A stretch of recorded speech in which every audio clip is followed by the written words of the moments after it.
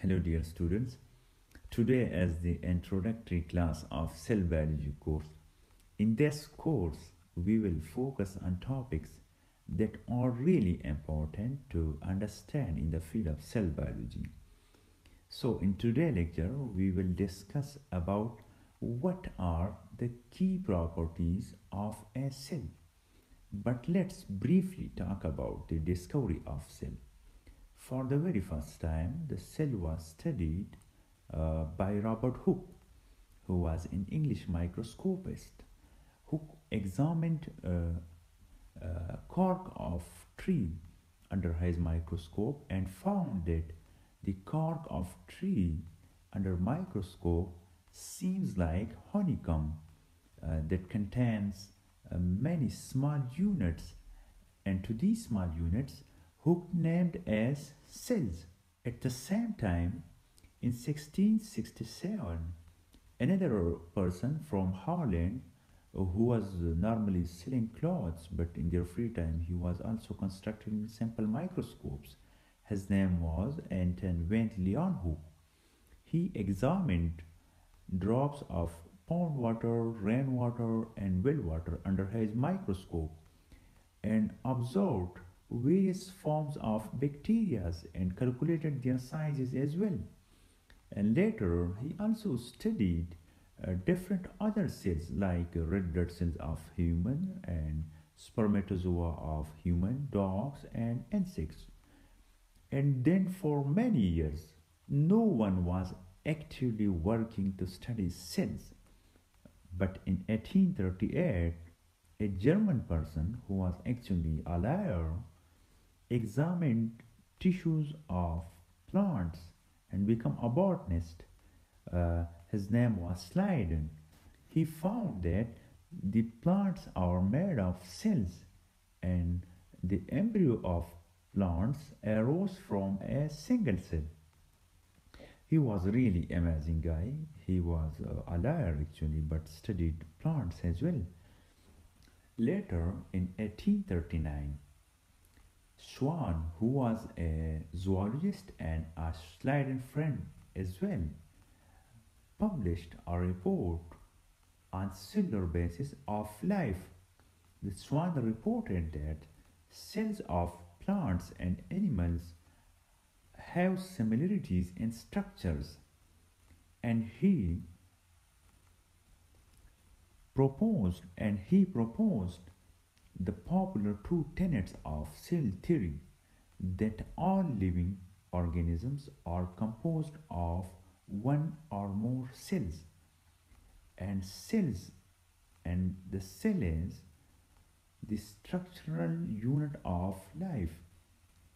And after many years, in 1855, Rudolf Virchow, another German pathologist, added third tenet to this cell theory, that cell only arise from pre-existing cells. So this was just a brief history of scientists who studied cell in the beginning.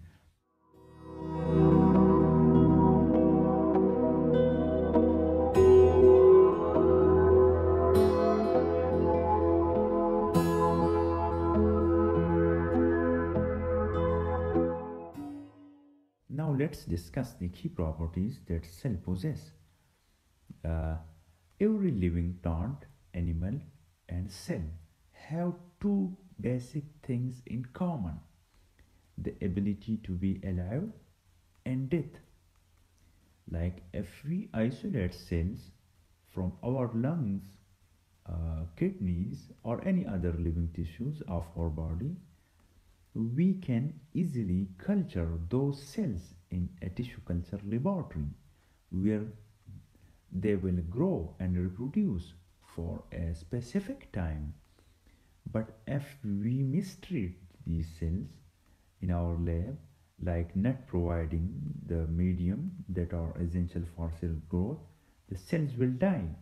The cells are also highly complex and organized as well. Keep in mind, if something is more complex, it means it will be more accurate in functioning. That's why the parts of cells are always in proper place within the cell and perform functions with high accuracy. For example, during a DNA duplication process, the chance of error is less than one mistake every 10 million nucleotides. So this is a really high precision process. The cells also working in an organized way to maintain the whole system within the cell. For example, a cell will be much aware from their neighbor cells, like what kind of chemical processes is happening in neighbor cells and what I have to do right now. So the cell must be very very organized. Number three is the cell possesses genetic programs. It means that the information within cells are encoded in collection of genes.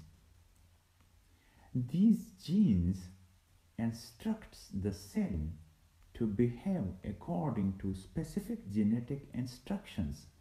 For example, genes instruct the cell to make different structures or to divide themselves or to perform specific cellular activity that is urgently required according to the need of a cell. The fourth is cell acquire and utilize energy. As you know, inside the cell, a lot of cellular processes are happening. For that activities, cell need energy. The animals primarily obtain their energy from glucose. Like in humans, the glucose is released from liver into the blood that circulates throughout the body and delivering chemical energy to all cell. Then inside the cell, glucose is broken down to provide ATPs for various cellular activities according to their need. So cell need energy for functioning, for normal functioning. The cells also have the ability to reproduce themselves. Every living organism is normally produced by reproduction process. So the cells also able to reproduce themselves and normally by division, like from one mother cells to two mother cells. But important as the cell before division must be able to faithfully divide their genetic materials. Uh, if like if one cell is going to divide into two, it will first duplicate their genetic materials accordingly.